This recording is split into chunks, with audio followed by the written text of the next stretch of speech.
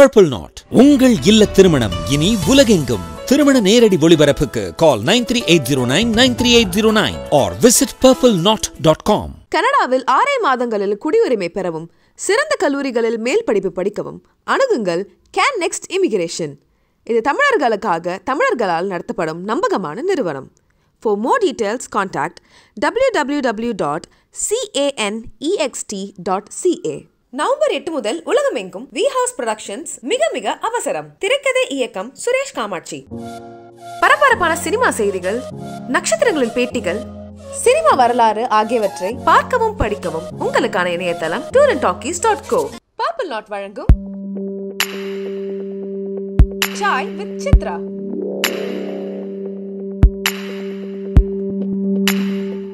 இவங்க அது லேசாக சொன்னால் அப்படியே விட்ருவாங்க. ஏன்னா அவங்க படம் 3-4 படம் நடக்குது. லேசாக சொன்னால் விட்ருவாங்க. அதனால் நான் வந்து அவங்ககிட்ட என்ன சொன்னேன், நாளைக்கு காண்டசா கார் வரலன்னா ஷூட்டிங் கிடையாது, ஷூட்டிங் கேன்சல் அப்படின்னு சொல்லிட்டேன். அப்போது இந்த வார்த்தையை பிடிச்சிட்டாங்க. கமெண்ட் பண்ணுறாருன்ட்டு இன்னும் விஜயகாந்த் சார்கிட்ட போய்ட்டு நாளைக்கு ஷூட்டிங் கேன்சல் பண்ண சொல்ல டைரக்டர். அவருக்கு டக்குன்னு கோவம் வந்துச்சு. யார் புது பையன் அவன் எப்படி நாளைக்கு ஷூட்டிங் கேன்சல் சொன்னான், நீ ஷெட்யூலை கேன்சல் பண்ணிவிட்டார் அவர். அங்கே வந்து முட்டி நின்றுச்சு. என்னை கூப்பிட்டுக்கிட்டுலாம் இல்லை, ஒன்றும் கேட்கல. சினிமாவில் அவங்களே எல்லாம் மறுநாள் கார் வரல, அது வரல, இன்னும் இல்லை, ஆஃபீஸ் போனால் ஆஃபீஸில் அலோடு இல்லை, யாரும் என்னை பார்க்கல, அப்படி ஆயிடுச்சு. அப்போ வந்து ஒரு 3 மாதம் அப்படியே ஸ்டாப் ஆயிடுச்சு. 3 மாதம் யாரும் பார்க்கல நீங்கள் போனாலும் பேசுறது இல்லை, யாரும் பேசல. இதுக்குள்ளே வந்து வேறு யாராவது வச்சு பண்ணலான்னு சொல்லிட்டு அப்புறம் மணிவண்ணன் சாரை வச்சு பண்ணுறதுக்கு வந்து இதே கதையை மணிவண்ணன் சாரை வச்சு பண்ணுறது. அவர் மேலே அபிமானம் உள்ள தனிப்பட்ட முறையில் நான் சொல்கிறேன், நான் என் அசிஸ்டன்ட் பண்ண படத்தை நான் பண்ண நல்லா இருக்காது, தயவுசெய்து அது பண்ணாதீங்க. அவர் கொஞ்சம் இல்லை அவெல்லாம் சரியாக பண்ணுறாரு சார் அப்படின்லாம் சொல்லிட்டாங்க. அப்புறம் ஒரு 3 மாதமோ 4 மாதம் இது வந்து இது முடிஞ்சது வந்து டிசம்பரில் பிரேக் ஆச்சு. நவம்பரில் பூஜை, டிசம்பரில் ஷூட்டிங்கு, டிசம்பரில் பிரேக்கு, மறுபடியும் எங்கள் ஷூட்டிங் வந்து ஏப்ரலில் ஸ்டார்ட் ஆச்சு. நடுவில் 4-5 மாதம் ஆயிடுச்சு. மறுபடியும் மணிவண்ணன் சார் எதுவும் விஜய் அப்போ சந்தன காற்று ஏதோ ஒரு படம் வந்து விஜயகாந்த் வச்சு பண்ணுறாரு அவர். அப்போ விஜயகாந்த் கொஞ்சம் அப்படி இது பண்ணி அப்புறம் ராவுத்தில் இது பண்ணி அப்புறம் ஒரு காம்ப்ரமைஸ் நடந்தது. அதில் காம்ப்ரமைஸ் நடக்கும்போது ராவுத்தர் என்ன சும்மா திட்டினார், நீ வந்து பெரிய பாரதி ராஜாவா, இல்லைன்னா மணிரத்னமா, நான் பாலச்சந்திராணி, நீ வந்து ஷூட்டிங் பேக்கப் பண்ண. என்ன சொன்னேன் சார், காண்டசா கார் இல்லைண்ணா, இந்த படம் வேறு மாதிரி நம்ம எடுக்கிறோம், மறுபடியும் அம்பாசிடர் கார் வந்து இறங்குது, இதெல்லாம் இருந்தால் நல்லா இருக்குது. நான் நேராக வந்து உள்ளுக்குள்ளே ஓப்பன் பண்ணி கவர்னர் இருக்காருன்னு காமிச்சிடுவேன். இல்லை காண்டசா கார் கொடுத்தீங்கன்னா அது வந்து இறங்குறது, அது மாதிரி ஒரு 6 வாரமாக அது வந்து ஷார்ட் எடுத்து பண்ணலாம் சார். இதை தவிர இது இல்லாமல் வந்து வெறும் இது வேஸ்ட் இல்லையா சார், நீ அது வேறு மாதிரில சொல்லியிருக்கணும், இது மாதிரி சொல்லக்கூடாது இல்லையா, நீ அண்ணன் படத்தை நீ எப்படி வந்து நீ பேக்கப் பண்ணுவேன். நான் இந்த மீறி தான் சார் சொன்னேன் அப்படின்னு சொல்லும்போது சிவா சாரும் கொஞ்சம் எதிரான என்ன மனநிலை இருக்கார் இல்லையா. அப்புறம் வந்து நான் சொன்னேன், இல்லை சார் சிவா சார் கொஞ்சம் எனக்கு இதுவாக இருக்கார், அதனால் கொஞ்சம் கஷ்டமாக இருக்குது சார், அதுதான் இல்லாட்டி அது கொஞ்சம் பேச்சப் பண்ணிக்கலாம் அப்படின்னா என்ன பண்ணிட்டாங்க, ஒரு முடிவு எடுத்து சரி நீ டைரக்ட் பண்ணு, சிவா வந்து இதில் தலையிடக்கூடாது அப்படின்றது அது பிரேக் பண்ணி அதை மறுபடியும் திருப்பி ஸ்டார்ட் ஆச்சு. அந்த படத்தினுடைய கதையில் எப்படி ஆட்டோ சங்கரை இணைச்சிங்க? அதில் முதல்ல ஆட்டோ சங்கர் அப்படியா? அப்போ நாங்கள் ஆரம்பிக்கும் போது வந்து நவம்பர் இல்லையா, அந்த ஜூன் மாதமே வந்து ஆட்டோ சங்கர் கேஸ் வெளியே வந்துடுச்சு. அதை வச்சு முதல்ல ஆனஸ்ட் ராஜுங்கிற கேரக்டர் வச்சு கதை சொல்லியிருந்தேன். அப்புறம் வந்து இந்த ஆட்டோ சங்கர் வந்தவுடனே அவர் இன்வெஸ்ட் பண்ணுற கேரக்டர் வந்து ஆனஸ்ட் ராஜ், இது ஆட்டோ சங்கருங்கிறது அது கொஞ்சம் மாற்றிக்கிட்டு அது உள்ளுக்குள்ளே இது பண்ணுறோம். படம் ஆரம்பிக்கும் போது அதில் வந்து ஆட்டோ சங்கர் உள்ளே வந்துட்டார். விஜயகாந்தும் இப்ராஹிம் ராவுத்தரும் என்ன ஃபீல் பண்ணாங்க படத்தை பார்த்துட்டு? படமே யாரும் பார்க்கல, அவங்க ஒரு அப்படி அப்படியே இது பேச்ச அது வந்து ஒரு 5 நாள் நடக்கும், 7 நாள் நடக்கும், அது வந்து இன்டர்மெண்ட். அது ஏன்னா கால் ஷீட் கிடையாது இல்லைங்களா, எப்போலாம் கிடைக்குதோ அது மாதிரி பண்ணிட்டு வந்தாங்க. நானும் என்னோடய கேரக்டர் இதே மாதிரி இருக்குங்க இல்லையா, அது காம்ப்ரமைஸ் பண்ண முடியாத ஒரு தன்மையில் இருக்குது, அதனால் வந்து கன்வின்ஸ் பண்ண முடியாத தன்மையில் இருக்குது. அப்போ விஜயகாந்த் சார் எனக்கு கூட ஒரு சின்ன பிரச்சனை வர ஆரம்பிச்சிடுச்சு. அவர் என்னோட பேசுறதை நிறுத்திட்டார் ஷூட்டிங் நடக்கும்போதேவா? ஏன் இது மாதிரி சின்ன முரண்பாடு வந்துகிட்டே இருக்கும். அவர் க்ளோஸ்அப் எடுக்கணுன்னா கூட வந்து ஜூம் போட்டு கொஞ்சம் தூரத்தில் தான் போய்ட்டு அவர் வந்து எங்கூட பேச மாட்டார். இது மாதிரியான எவ்வளோக்கு எவ்வளோ வந்து நாங்கள் வந்து நெருக்கமாக இருந்தீங்களோ அது அப்படியே விலகிடுச்சு. இப்போது ராவுத்தருக்கும் காம்ப்ரமைஸ் பண்ணி வந்து என் மேலே வந்து ஒரு கோவம் வந்துடுச்சு. வந்து ஒரு அடங்காப்படாரியாக இருக்கான், இதில் வந்து சொன்னது கேட்க மாட்டேங்கிறான் அப்படின்னு வந்து அவருக்கும் அந்த எனக்கு இது பண்ணுற இது நிறுத்திக்கிட்டார். எனக்கு ரெக்கமெண்ட் பண்ணி அதை கன்வின்ஸ் பண்ண அதெல்லாம் நிறுத்தி உங்களுக்காக வாதாடுறதை நிறுத்திட்டாரு. பட்ஜெட்டும் கொஞ்சம் அதிகமாக போயிட்டே இருக்குது. அதனால் எப்படியோ முடிஞ்சால் போதுங்கிற மனநிலைமைக்கு அவங்க வந்துட்டாங்க. ஃபர்ஸ்ட் காப்பி கூட வந்து டோல் பாஸ்ட் பார்த்தாங்க, யாருக்கும் பிடிக்கல. யாருக்கும் பிடிக்கல. டோல் பாஸ்ட் பார்த்தாங்க, வந்து இதுவாக இருக்குது, பிடிக்கல. நான் வந்து ஒரு ராவத்திட்ட சொன்னேன், சார் எனக்கு வந்து ஒரு 4 நாள் பேட்ச் ஒர்க் கொடுங்க. ஃபிலிம் வேறு வந்து அப்போ 90,000 அடி ஷூட் பண்ணிட்டேன். நான் 60,000 அடி தான் சொல்லியிருந்தேன், 90,000 அடி ஷூட் பண்ணிட்டேன். அதெல்லாம் முடியாது பாவனார், வந்த வரைக்கும் விட்டுலாம் முடியாது. அப்போ நான் சொன்னேன், சார் நீங்கள் ஒரு நாளாக ஷூட்டிங். சரி, ஒரு நாள் ஷூட்டிங். நான் சொன்னேன் ஒரு நாள்னா 24 hours. பெரும்பாலும் என்னோடய ஷூட்டிங்லாம் வந்து விடிஞ்சால் தான் ஷூட்டிங் பேக்கப்பு. அதனால் வந்து ஒரு நாள் நீ ஒரு நாள் சொல்லுவியா? ஆமாம் சார், ஒரு நாள் 24 hours. சரின்னு வந்து திருவான்மையில் ஒரு வீடு, அதில் டீராஜர் வீடுன்னு சொல்லுவாங்க, ஒரு வீடு, 3 வீடு சரி. ஆமாம் ஆமாம். அந்த 3 வீடு நான் என்ன பண்ண முதல் நாள்லேயே 2 யூனிட் வர வச்சுட்டு இந்த 3 வீட்டில் தனித்தனியாக எல்லா ஆர்டிஸ்டும் வர வச்சு எல்லாத்தையும் ரெடி பண்ணிட்டேன். சார் 2000 அடி நான் அன்றைக்கி ஷூட்டை எடுத்ததில் 1750 அடி எடிட்டட் லென்த் 2000 ஃபீட்டில். 2000 ஃபீட்டில் இதை மட்டும் முதல்ல தெரிஞ்சு வச்சுருந்தா படம் ஒரு 26,000 அடியில் முடிஞ்சிருக்கும். ஆனால் இப்போ என்ன வேணும்னு தெரிஞ்சிச்சு இல்லைங்களா? எனக்கு என்ன வேணும்னு தெரிஞ்சிச்சு. அதனால வந்து அது ஒரு இப்போ என்னென்னா எனக்கு வந்து ஒரு நல்ல டெக்னீஷியனு எனக்கு என்ன வேணும்னு அவங்களுக்கு சொல்ல வைக்க முடியல. என்ன அவங்க கம்யூனிகேஷன் இல்லை, என்னால் விளங்க வைக்க முடியல. நான் எனக்கு மட்டும்தான் ஒரு விஷயம் தெரியுது. இது அவங்களால வந்து ஒரு பிளாக் பேக்ரவுண்ட் ஃபைட்டுன்னா மாஸ்டரோட சண்டை, அந்த ஃபைட்டு வந்து இதே போல் பிளாக் பேக்ரவுண்ட், ஒரே பிளாக் பேக்ரவுண்டு. நான் என்ன நினைக்கிறேன், ஒரு வேறு எதுவுமே இருக்கக்கூடாது. விஜயகாந்தும் இது மட்டும்தான் இருக்கும். சரத்குமாரை வந்து நான் சூஸ் பண்ணதே வந்து அவரோட பாடி வச்சு தான் சூஸ் பண்ணேன். டிப்ளமோ படத்தில் நீங்கள் பார்த்தீங்கன்னா சட்டையை இது பண்ணி அவன் ஃபைட் பண்ணுவான். ஒரு ப்ரூஸ்லியோட அது எனக்கு அது பாதிப்பு. அதனால் சரத்குமாரை அதை வச்சு தான் நான் வந்து சூஸ் பண்ணேன். அதனால் வந்து ஒன்லி விஜயகாந்த் அதை வச்சு பண்ணணும்னு நினச்சா வந்த உடனே இவர் வந்தார், மாஸ்டர் வந்தார். அப்போ விஜயகாந்த் சார் கூட எனக்கு வேறு நெருக்கம் வேறு கொஞ்சம் கம்மியாக இருக்குது. என்னையா இது வந்து இதில் எப்படியா ஃபைட் எடுக்குது, கிளைமாக்ஸ் ஃபைட் எடுக்குது, ஒன்றுமே இல்லை, எதை உடைக்கிறது, சுகர் கிளாஸ் அது கிளாஸ்லாம் போட்டு இது பண்ணாமல் ஆளுங்க இல்லாமலாம் என்ன பண்ணுறது, இது வந்து கிளைமாக்ஸ் விஜய் இதெல்லாம் சரியாக வராது அப்படின்ட்டு அவருக்கு இது மாதிரி நம்பிக்கை போயிடுச்சிங்களா, நீ இப்ராஹிம் கிட்ட சொல்லிக்க அப்படின்ட்டார். இப்போ இப்ராஹிம் சார்கிட்ட கம்ப்ளைண்ட் போகுது.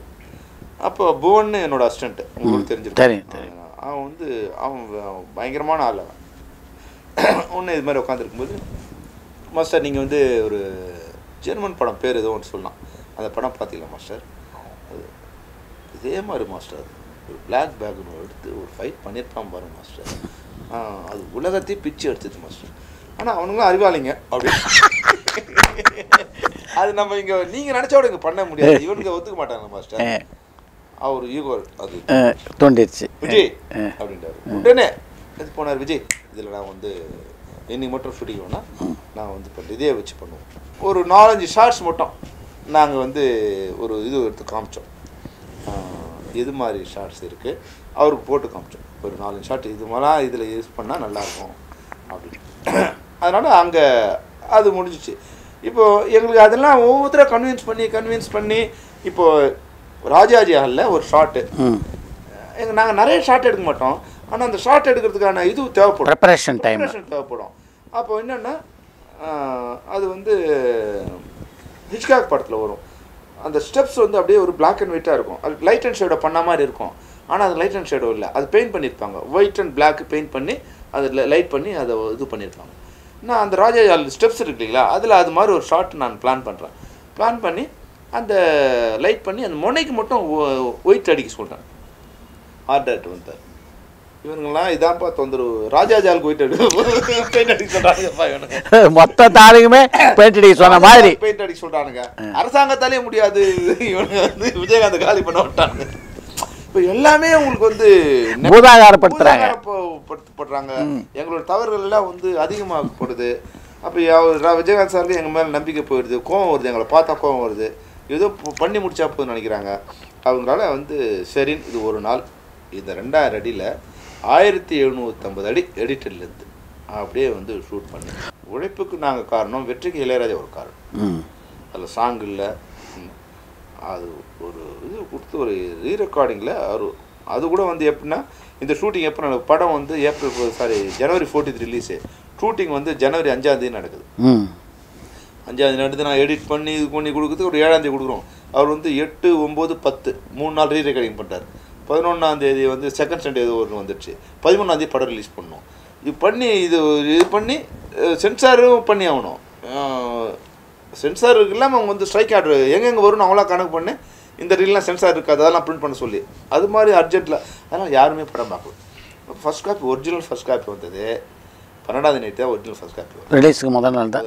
13ஆம் தேதி தீபாவளி இது போகி, 14ஆம் தேதி படம் ரிலீஸு, 12ஆம் தேதி நைட்டு தான் ஃபர்ஸ்ட் காப்பி வருது. இப்போ ஃபர்ஸ்ட் காப்பி பார்க்க போகிறேன். எங்கள் உறவு எப்படி இருக்குது பாருங்கள்.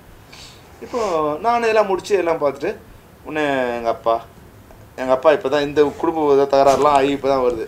நான் எங்கள் அப்பா எங்கள் அம்மா இன்னொரு 5 பேர் படம் பார்க்க வந்தால் படம் பார்க்க அலோவ் பண்ணல அவங்கள எங்களை யாருமே யாரையுமே தேட்டரில் பார்த்துக்கிட்டான். ஏன்னா இதுதான் அவ்வளோ முத்தி இருக்கு. கீழே இறங்கி எங்கள் அப்பா சொன்னேன் வாடா நம்ம இதில் பார்த்துக்கலாம் வாடா. இறங்குறோம். ராவுத்தர் நான் வந்துட்டு இதை கம்ப்ளைண்ட் பண்ணலான்னு ராவுத்தர்கிட்ட வரேன். இந்த மறுத்தது யார் ஆக்சுவலாக? என் மேலே ஏற்கனவே கோவத்தில் இருப்பாங்க இல்லையா, இவங்க எல்லாம் இது பண்ணி அங்கே இது பண்ணிட்டாங்க. ஆனால் உள்ள விஜயகாந்த் சார் படம் பார்த்துட்டு இருக்காரு, உள்ளே இருக்காரு. இங்கேருந்து ராவுத்தரை பார்க்க போகிறேன். எங்கள் அப்பா போயிட்டாங்க. ராவுத்தர் வந்தோடனே செல்லமணி இந்த படம் எப்படி ஓடுமா அப்படின்னு. இல்லை சார் நல்லா இருக்கு. ஓடலைன்னா நான் இந்த ஆஃபீஸ்க்கு வர முடியாது, நீ இந்த ரோடுக்கே வராது. அவங்களுக்கு ஒரு நம்பிக்கை இல்லை. இப்போ வந்து அவருக்கு மேலே சப்போர்ட் பண்ணி விஜயகாந்த் சாருக்கு ராவுத்தர் மேலேயும் ஒரு கோவத்தில் வந்துடுச்சு. அப்போ அவங்களோட நட்பு கூட வந்து ஒரு இதுக்கு வந்துடுச்சு, இதில் வந்துடுச்சு. அவருக்கும் இது மாதிரி படத்து மாதிரி நம்பிக்கை இல்லை. அவரு எனக்கு சொல்கிறார், சொல்லமணி படம் ஓடுனா ஓகே, இல்லைன்னா நீ நாளைந்து ஆஃபீஸ் பக்கமே வரக்கூடாது, நான் இந்த ஆஃபீஸ்லேயே வர முடியாது, நீ இந்த ரோடுக்கே வராது. இதுதான் எங்களோட உறவு. சரின்ட்டு சரி ஓகே. ஏன்னா எனக்கு ஒரு கான்ஃபிடன்ஸ், எல்லா இயக்குனருக்கும் கான்ஃபிடன்ஸ் என் படம் எப்படி ஓடுன்ட்டு நான் திரும்பி வீட்டுக்கு வந்துட்டேன். மறுநாள் வந்து பொங்கல். இப்போ விஜயகாந்த் படத்தை பார்த்துட்டு ஒன்றும் அபிப்பிராயம் சொல்லலை? இல்லை, அதுக்கப்புறம் நான் அவங்க ஃபோனுங்கெலாம் இல்லாத இதுவும் இல்லையா, அதனால் அவங்க என்னையும் தொடர்பு கொள்ளல. அவருக்கு பிடிச்சதா பிடிக்கலையா அது தெரியல, எனக்கு கேட்கல, நான் யாருமே கேட்கல. அதோட அந்த 12ஆம் தேதி நைட்டோட நான் வந்தது தான் முடிஞ்சது. அதுக்கப்புறம் நான் அவங்க யாரையும் போய் பார்க்கல. 14ஆம் தேதி ரிலீஸு. அவங்க தான் என்னை அவங்க இதுக்குள்ளே கூப்பிடல, தேட்டருக்கு போகல கூப்பிடல. 15 தான் படம் பார்க்குறேன். 15 படம் பார்க்குறேன். 15 தான் படம் பார்க்குறேன். 16ஆம் தேதி வந்து இந்த 14ஆம் தேதி படம் பார்த்துட்டு யாரும் அதுக்குள்ளே ரிப்போர்ட்லாம் ஒன்று வந்துச்சு அவங்களுக்கு? எப்படி? எனக்கு அது மாதிரியான ஒரு கான்டாக்ட் இல்லை, எதுவும் கிடையாது. எனக்கு யாரோடும் தொடர்பு கிடையாது. நான் வந்து ஒரு இதுவோடு இருப்பேன், தொடர்பு கிடையாது, பெரிய பழக்கம் கிடையாது. அந்த படம் என்ன இம்பாக்ட் கிரியேட் பண்ணியிருக்குன்னு தெரியாது. சாதாரணமாக தான் நான் போகிறேன். நான் இது கூட டிக்கெட்டு வாங்கி போகிறேன்னா பார்த்துங்களேன். டிக்கெட் என் ஃப்ரெண்ட்ஸு வந்து டிக்கெட்டு வந்து முதல் நாள் டிக்கெட் எடுக்க முடியாத சூழ்நிலையில் தான் டிக்கெட்டு மறுநாள் வந்து வாங்கிட்டு தான் போகிறோம். நைட் ஷோ தான் டிக்கெட் இருக்குது, அதனால் நைட் ஷோ வாங்கிட்டு போகிறோம் டிக்கெட். அதனால் போய் பார்க்குறோம். 2 மணிக்கு படம் முடியுது. எனக்கு கூட ஒரு ஃப்ரெண்ட்ஸு அவங்களுக்கு ட்ரிங்க்ஸ்லாம் பண்ணேன். நான் அது வரைக்கும் வந்து ஏற்கனவே சொன்னேன், அப்பா தமிழ் ஆசிரியர், ட்ரிங்க்ஸோ ஸ்மோக்கோ பழக்கம் எதுவும் கிடையாது, எதுவுமே கிடையாது எனக்கு. அப்போ மட்டும் என்ன பண்ணாங்க, பியர் வாங்கிட்டு வந்தாங்க. கொஞ்சம் சாப்பிட்றோம் சார். நான் சொன்னேன் அதெல்லாம் சரின்னு வந்து கொஞ்சம் பியர் சாப்பிட்டோம். அதுதான் ஃபஸ்ட் டைம் வந்து சாப்பிட்டு ஒரு 4 மணிக்கு தான் அதில் முடிச்சுட்டுலாம் வந்து 4-5 மணிக்கு படுத்தோம். படுத்த உடனே இப்போ காலைல வந்து உங்களுக்கு படம் பார்க்கும்போது எப்படி இருந்தது தேட்டரில்? எனக்கு வந்து ஒரு சந்தோஷத்தோட உச்சம் இல்லையா அது. சூப்பர். ஏன்னா 1000 பேர் பார்க்குற வேண்டிய படத்தை 3000 பேர் பார்க்குறாங்க. 3000 பேர் எங்கேயுமே பேக்கடு, வந்து மூச்சு முற்ற அளவுக்கு டிக்கெட் கொடுப்பாங்க. அப்பெல்லாம் பொங்கல் வேறு இல்லைங்களா, 15ஆம் தேதி வேறு மாட்டு பொங்கல், அப்படி நிற்குது தேட்டரு. கிளாப்ஸ்னா கிளாப்ஸு. அந்த ஃபைட்டுக்கெலாம் வந்து அந்த துப்பாக்கி கொண்டு போகும்போது அந்த ஸ்லோ மோஷன் ஷாட்டுக்கு அப்படியே டெட் சைலண்ட்டு. அவன் மூச்சு கூட நிறுத்திட்டான் அவன். சூப்பர். அவ்வளோ டெட் சைலண்ட். அது மாதிரி அந்த இதில் வந்து அந்த குழந்தை இது அடித்து விழும்போது இது ஒரு சீனுக்கும் ஒரு கதை இருக்குது. அப்போது அந்த குழந்தை அழுது அப்படி விழுந்து அவர் கையில் விஜயகாந்த் தூக்கும்போதுலாம் மொத்த ஆடி அப்படி நிற்கிறாங்க. ஆனால் அந்த ஷாட்டை எடுக்கிறதுக்கு என்னென்னா விஜயகாந்த் சார் வந்து இதே தொந்தரவு தான் இவங்க பண்ணிகிட்டே இருப்பாங்க. நீங்கள் வந்து ஹீரோ நடிக்கிறீங்க, வந்து உங்கள் பொண்ணு வயசுக்கு வர மாதிரி சீன் வந்து அப்போ வந்து கிழவன் ஆக்கிக்குவாங்க உங்களை. நீங்கள் இன்னும் விஜயகாந்த் சார் கூப்பிட்டு அது தங்கச்சியாக மாற்றுங்கிறார். ராவுத்தர் என்ன சொன்னேன், சார் தங்கச்சிக்காக அண்ணன் எல்லாம் பழைய நிறைய வந்துடுச்சு சார், இது என்ன டெலிகேட்னா, ஒரு அப்பன் தான் பொண்ணு எதிரிக்கிட்ட குழந்தை இருக்கும்போது அவள் வயசுக்கு வராங்கிறது வந்து ஒரு புது விஷயம் சார். இது எந்த அப்பனாலும் தாங்க முடியாது வந்து. அதுதான் சார் உயிர் போகிற வழி சார். தயவுசெய்து அவர் புரிஞ்சிட்டார். அவர் புரிஞ்சு அப்படியே அப்போ அதில் வந்து விஜயகாந்த் சாருக்கும் அவருக்கும் மோதல் வருது. நான் சொன்னால் கேட்க மாட்டேன், நீ அவன் சொன்னா நான் சொல்லும்போது சொல்லணும்ல நீ. இப்போ நான் இந்த பாயிண்ட் எடுத்து சொல்கிறேன். நான் இந்த பாயிண்ட் எடுத்து சொல்லும்போது விஜயகாந்த் ராவுத்தர் கன்வின்ஸ் ஆகுறாரு. அப்போ விஜயகாந்த் என்ன கோவத்துனா, அப்போ அவன் சொன்னே நீ கேட்பியா? அந்த ஃப்ரெண்ட்ஷிப் மேலே ஒரு இது வந்துட்டு அப்போ அது என் மேலே கோவமாக திரும்புது. அந்த சீன் இது மாதிரி பல்வேறு ஒரு விஷயமே அந்த படத்தில் எல்லாமே வந்து போராடி தான் வந்து உள்ளே வந்தது. எதுவும் சாதாரணமாக வந்த சீன் கிடையாது. அப்போது நான் எதெல்லாம் சொல்லணும், எதுக்கு இதெல்லாம் போராடணும், அதெல்லாம் தேட்டரில் அப்ரிஷியேட் பண்ணுறேன். தேட்டரில் வந்து கிளாப்ஸ்னால் வந்து நான் வாழ்நாளில் அவ்வளோ பெரிய கிளாப்ஸ் பார்த்ததே.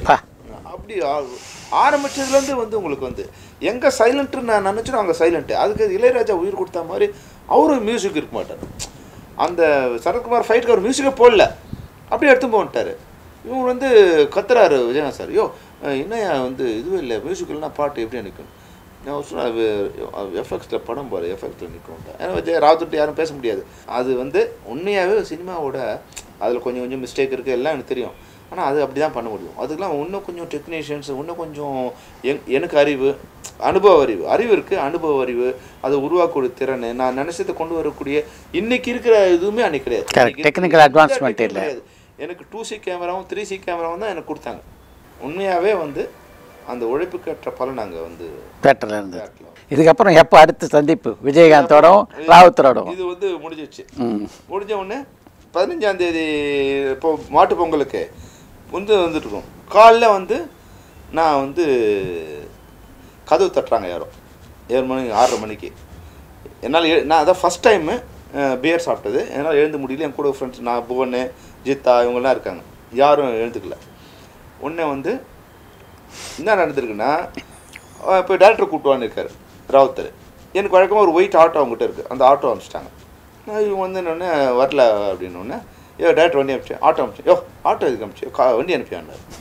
உடனே வந்து ஜீப்பு அது ஒரு 7 மணிக்கு வந்திருக்கு. தட்டியிருக்காங்க, நாங்கள் எழுந்துக்கல. இன்னும் வண்டியை ஜிப்ஸி அனுப்பிச்சிருக்கேன். கார் அனுப்பிச்சு சொன்னேன், ஏன் ஜிப்ஸி சார்? சினிமாவோட வெற்றிங்கிறது வந்து கதவை திறந்தா ஆட்டோ நிற்குது, ஜிப்ஸி நிற்குது, கார் நிற்குது. இதெல்லாம் கொஞ்சம் அதிகமாக தோணும். இது நான் என்ன பெருமைப்படுத்திக்காக சொல்கிறேன். வெற்றியோட மகத்துவம் என்னன்னா, இது 3 நிற்குது. ஒன்றே வந்து போனோடனே என்னோட அந்த வரவேற்பே வந்து வித்தியாசமாக இருக்குது. ராவுத்தர் இது பண்ண பேசினா இது பண்ணாரியோ என்ன இந்த ஆஃபீஸில் வந்து உட்கார வச்சுட்டேன் நீனார். சூப்பர். அவர் என் மேலே இருந்த கோவம்லாம் பெயின் தான். எல்லாம் எனக்கு எவ்வளோ தரம் தான் அவர் அடி வாங்குவார். எனக்கு என்னால் அடி வாங்கி அது வந்து இப்போ அவரோட கிரிப் அதிகமாகிடுச்சு. நான் சொன்னது பலிச்சிருச்சு. அப்போ விஜயகாந்த் சார் அப்போ அவர் ஃபுல் சரண்டர் ஆகிட்டார். விஜயகாந்துக்கும் அவருக்கும் அப்போவே வந்து ஒரு சின்ன ஒரு விரிசல் வர ஒரு ஸ்டேஜில் இருக்குது. இப்போ இந்த வெற்றி வந்து அதை வந்து பேட்சப் பண்ணிடுச்சு. நான் அப்போ கூட விஜயகாந்த் சார் பார்க்கல. ரொம்ப சந்தோஷமாக போனேன். உடனே வந்து நான் வீட்டுக்கு வந்த உடனே வந்து இப்போ கண்மணிப்பூர் சேதுராமன் சார் அவர் வீட்டுக்கு வந்திருக்கார். ஜிவி கூட்டு வர சொன்னார். உடனே சரிட்டு நான் ஜிவி சார் ஆஃபீஸுக்கு போகிறேன். என்றைக்கே வந்து போகி அன்னைக்கு ஜிவி சார் ஆஃபீஸுக்கு நாங்கள் போகிறோம். போனோடனே இது மாதிரி வந்து படம் பண்ணணும் யானி அப்படின்னு. சரிங்க சார் பண்ணலாம் அப்படின்னு. ஆக்சுவலாக வந்து அதில் கூட ஒரு மிகப்பெரிய ஒரு விஷயம் இருக்குது லைஃப்பில் வந்து. ஆனால் நான் எதுக்கும் வருத்தப்படல. இப்போது இந்த படத்தில் வந்து 14,000 எனக்கு சம்பளம். புலன் சார் 14,000 சம்பளம். புவனுக்கு 25,000 சம்பளம். அசிஸ்டன்ட். நான் என்ன நினச்சிட்டேன்னா, பட்ஜெட் 1 கோடி ரூபா, என் சம்பளம் 1 கோடியே 14,000 ரூபா என்னை பொறுத்த வரைக்கும். அதுதான். அதனால் அது விட்டுட்டான். இங்கே வரும்போது விஜயகாந்த் படம் பண்ணணும். சரி சார் பண்ணலாம் அப்படின்னு சொன்னேன். விஜயகாந்த் பேசலாமான்னு நான் பேசிக்கிறேன்ட்டார். ஏன்னா அவர் தான் இந்த படத்துக்கு ஃபைனான்ஸு, ரெகுலராக அவர் தான் விஜயகாந்த் சாருக்கு ராவுத்தருக்குலாம் ஃபைனான்ஸ். அதை நான் பேசிக்கிறேன் அப்படின்ட்டார். ஜிவி சார் எப்படின்னா 2 மினிட்ஸ் தான் பிஸ்னஸ்ஸு, அப்புறம் தான் பேசுவேன் 2 மினிட்ஸ்.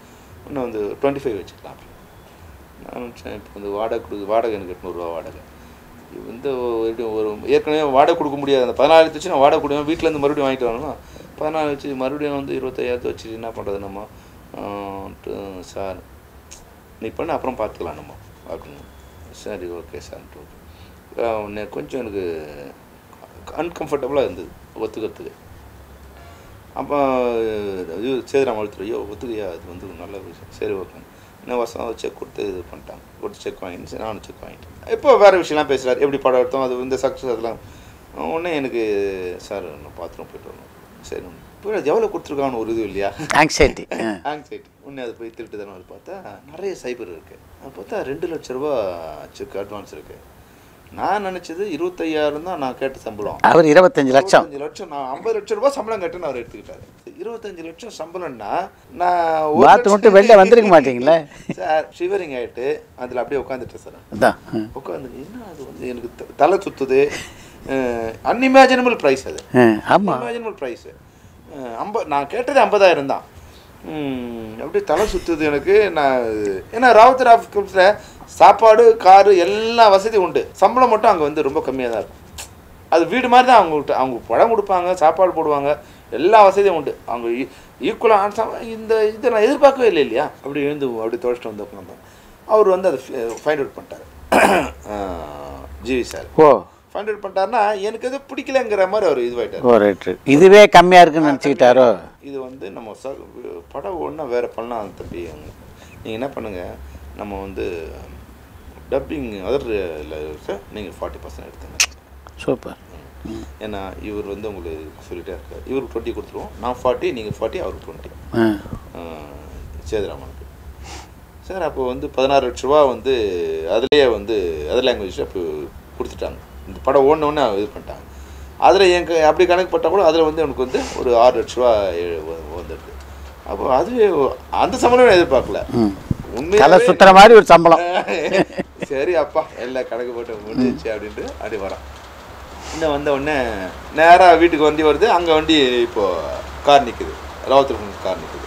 இன்னும் கூட்டோஸ்னார் ராவுத்தர் கூட்டோஸ். என்ன பண்ணேன் சொல்லமணி நம்ம வந்து அண்ணனுக்கு அடுத்த படம் பண்ணுறோம் நம்ம. அப்படியே சார் இது மாதிரி வந்து ஜிவி சார் அடுத்த படம் பெரிய கிட்டியா நம்ம ஒன்று. சரிங்க சார். அந்த படத்துக்கு எனக்கு வந்து சம்பளம் 25,000 ரூபா. எங்கே இருக்குது 25 லட்சம், எங்கே 25,000? ஆனாலும் வந்து எனக்கு அதில் ஒரு துணியும் வருத்தம், ஒரு துணி வருத்தம். நான் வந்து மறுநாள் போனேன், ஜிவி சாரை பார்த்தேன். சார் இது மாதிரி அவங்க பண்ணுறாங்கன்னா அவங்கள போய் நான் பண்ண முடியாது சொல்லுங்கள் சார். அடுத்த படம் இந்த சம்பளம் போன படத்தோட வெற்றியோட சம்பளம். அடுத்த சம்பளம்னா இந்த படம் எப்படி பண்ணுறாங்கிறத வச்சு தான் அடுத்த படம் பண்ணுறோமா இல்லையா. அது அப்போ இவ்வளோ இந்த ஃபேன்சி சம்பளம் வந்து உன்னோட போன படத்தோட ப்ரைஸ் சொல்லணும்னே. அதனால் அடுத்த படம் இந்த படம் நம்ம பண்ணணும். அதனால் பேச முடியுமா அவங்க சொல்லும்போது நம்ம செக் அவுட் திருப்பி கொடுத்துருக்கோம். வந்துட்டு இதை பண்ணணும். அதுதான் கேப்டன் பிரபாகர். இதுக்கப்புறம் விஜயகாந்த் எப்போ முதல்ல இந்த வெற்றிக்கு அப்புறம் எப்போ சந்திச்சது? விஜயகாந்த் அதுக்கப்புறம் எப்போ சந்திக்கிறேன்னா அவர் கல்யாணத்துக்கு போகிறோம், மதுரையில் கல்யாணம்.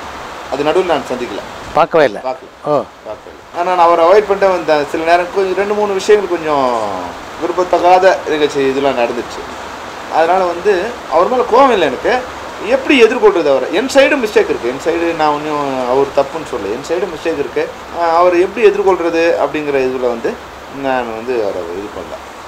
அப்போ வந்து மதுரையில் அவர் கல்யாணம், அவருக்கு ரிசப்ஷனுக்கு போகிறேன். இங்கே வந்து ஒரு தனி ட்ரெயினோ இல்லை 2 கூப்பே ஏதோ புக் பண்ணாங்க. இப்போ நானும் போகிறேன். நான் போய்ட்டு வந்து ஒரு சின்ன கிஃப்ட் பாக்ஸ் எடுத்துகிட்டு நான் போகிறேன். போகும்போது லைன் நின்று வரும்போது அந்த க்ரௌடு தள்ளுறாங்கன்னு தள்ளும்போது அந்த கிஃப்ட் பாக்ஸ் கீழே வந்துடுச்சு. உடனே விஜயகாந்த் அங்கேருந்து வந்து அப்படி பிடிச்சி என்னை இழுத்துட்டேன். யோ எங்கள் டைரக்டர் சூப்பர். நான் உடனே சார் கிஃப்ட் பாக்ஸ் கீழே வந்துச்சு. யோ நீயே என் கிஃப்ட் வாயா, நீயே என் கிஃப்ட் வாயா, இங்கே வாப்பா, என் கல்யாணத்துக்கு மிகப்பெரிய கிஃப்ட்டு கொடுத்துருக்க. படம் இல்லாட்டி இந்த படம் ஓடாமல் இருந்தால் இங்கே நான் தலையை நீங்கள் நிற்க முடியாது. நீ மிகப்பெரிய கிஃப்ட்டு கொடுத்துருக்க. அது போகிறேன், அது நார்மலாக ஒரு கிஃப்ட்டு தான் வச்சுங்க. அது க்ரௌடில் இப்போ எடுக்க முடியாது, அவ்வளோ க்ரௌட் அங்கே.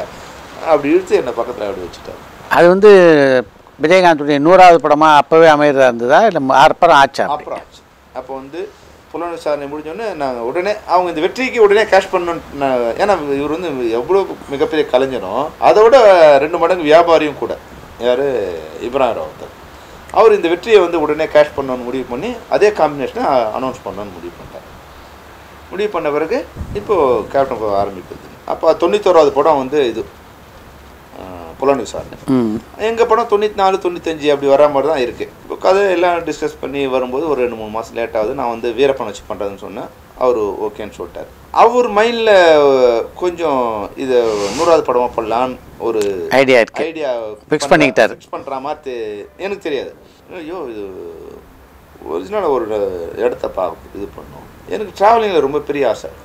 அதுவும் வந்து கார் ட்ராவலில் வந்து எனக்கு அந்த ஜிப்ஸி ஜீப்பு, ஒரு டிரைவரு, நம்ம ஜான் சாரு, அப்புறம் வந்து சரவணன் ஸ்டில் ஃபோட்டோகிராஃபர், 4 பேரும் ஜிப்ஸி ஜீப்பு. ஒரு 40-45 நாள் sir, all over south India.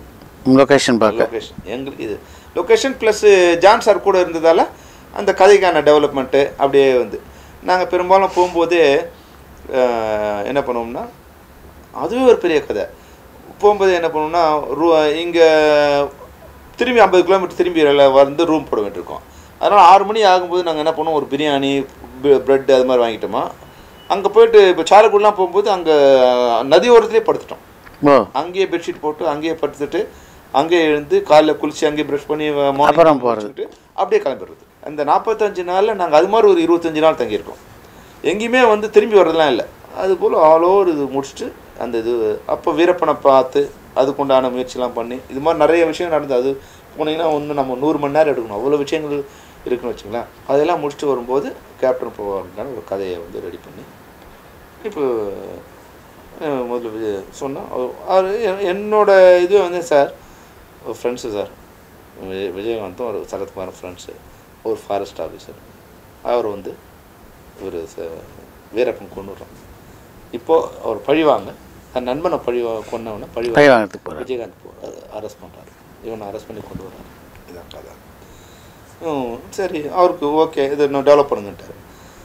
Develop பண்ணி வந்தோம். ராவுத்தரில் ஒன்று இவருக்கு சொல்ல சொன்னார், விஜயகாந்த் சொல்ல சொன்னார்.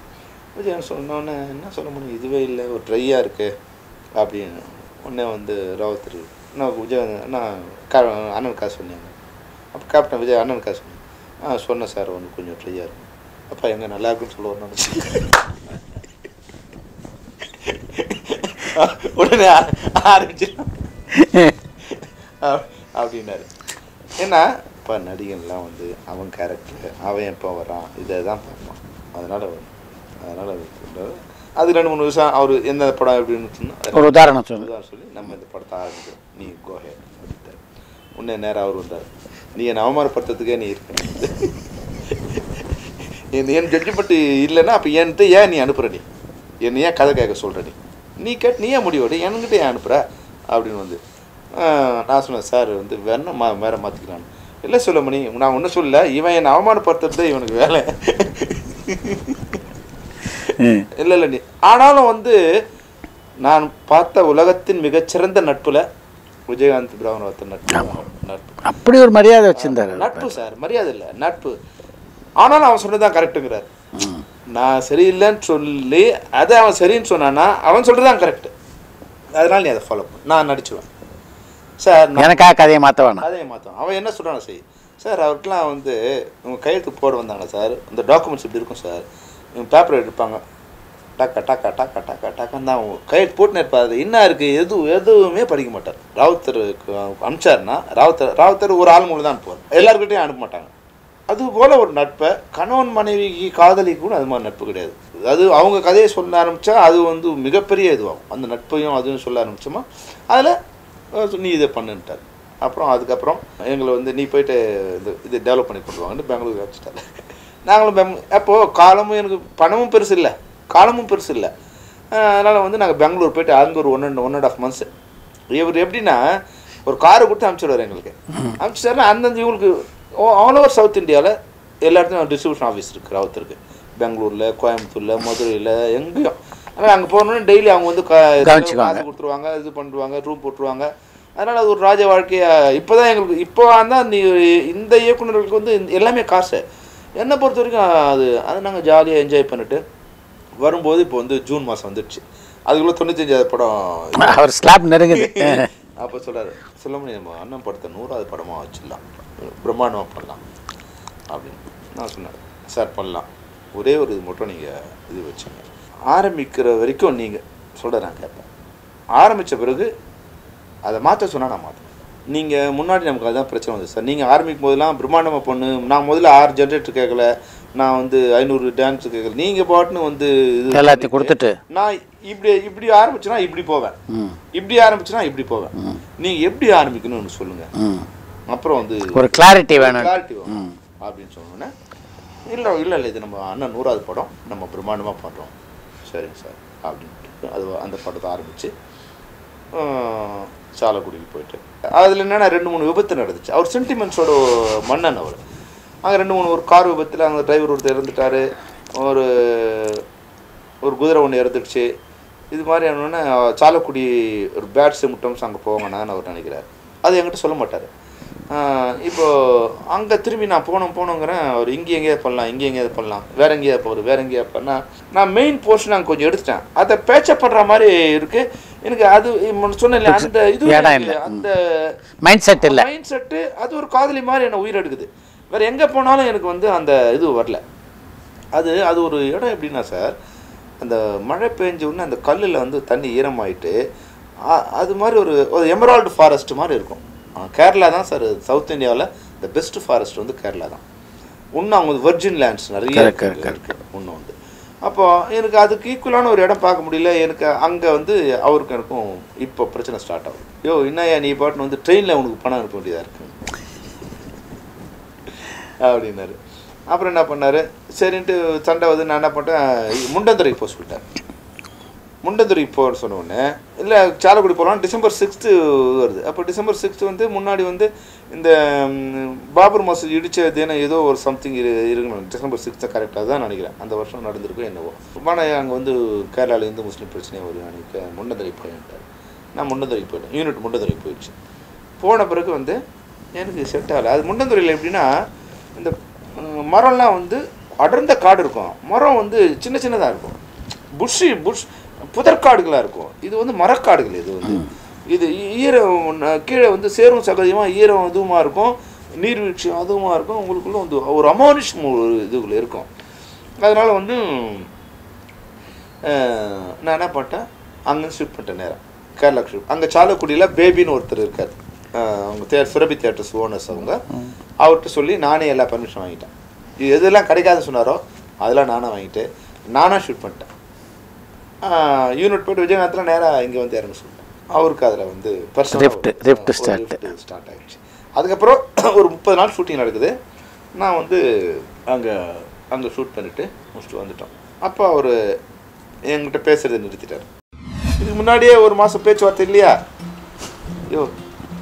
நான் என் மயிரை படம் எடுத்துருக்கு. அப்படியே எழுந்தார். அவர் கண்ணிலேருந்து அப்படியே தண்ணி வந்து நேருது. அப்படியே கட்டு பிடிச்சாரு. அப்படியே எனக்கு பெரிய ப்ரொடியூசர். முதல் படுத்தும் போதே ரோஜாவோட உங்களுக்கு காதல் இருந்ததா? இல்லை, இன்றைக்கி சினிமாவில் இருக்க ஒரு தேக்க நிலைக்கு வந்து நட்சத்திரனுடைய ஆதிக்கம் மிக அதிகமாக இருப்பது ஒரு காரணம்னு ஒரு செக்டார் சொல்கிறாங்களே, அதில் உண்மை இருக்குதுன்னு நினைக்கிறீங்களா நீங்கள்? தமிழக அரசியலில் வந்து பல கலைஞர்கள் போட்டி போடணும்னு நினைக்கிறாங்க. அதை பற்றி செல்வனுடைய பார்வை என்ன? ஒவ்வொரு வாரமும் புதன் மற்றும் சனிக்கிழமையில் உங்கள் டூரின் டாக்கீஸில் லென்ஸ் சினிமாவை பற்றிய உங்களுடைய எல்லா கேள்விகளுக்கும் பதில் அளிக்கின்ற சுவையான நிகழ்ச்சி. அன்புக்குரிய திரைப்பட தயாரிப்பாளர்களுக்கு உங்களது திரைப்படங்களை பத்திரிகைகளிலும் தொலைக்காட்சிகளிலும் விளம்பரம் செய்ய நீங்கள் அணுக வேண்டிய முகவரி யூனிவர்சல் ஆட்ஸ். தொலைபேசி எண் 7358576544 அல்லது 9444383744. மின்னஞ்சல் முகவரி uvads, அதாவது uvads@yahoo.co.in.